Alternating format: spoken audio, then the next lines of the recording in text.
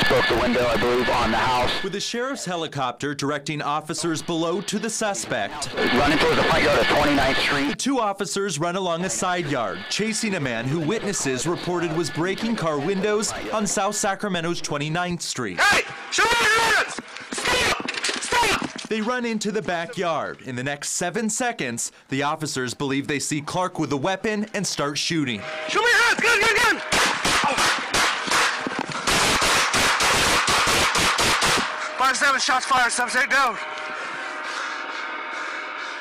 Show me your hands! I see your hands!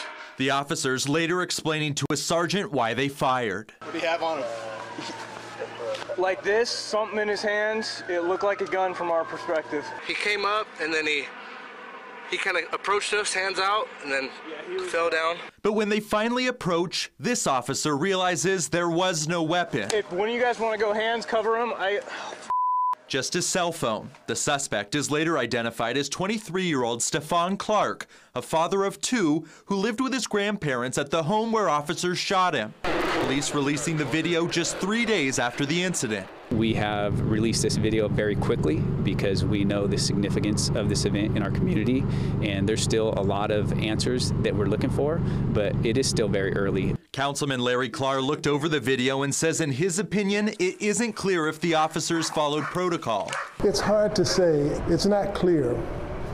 You can't see the individual coming from behind the building, and it's just not clear enough for me to make a determination. Police showed this footage to the family before making it public, but some of Clark's closest relatives still haven't watched the videos, saying it's too painful. We're doing bad right now, you know what I mean? We're just trying to get through this. Now, the family has hired an attorney. She told us she saw nothing in the video that justified the use of deadly force. Sacramento Mayor Darrell Steinberg issued a statement after the videos were released. He says, in part, we have made great progress over the last year, and there is no question there is still much work to be done to break down walls and build trust between the men and women who serve us and the communities they serve.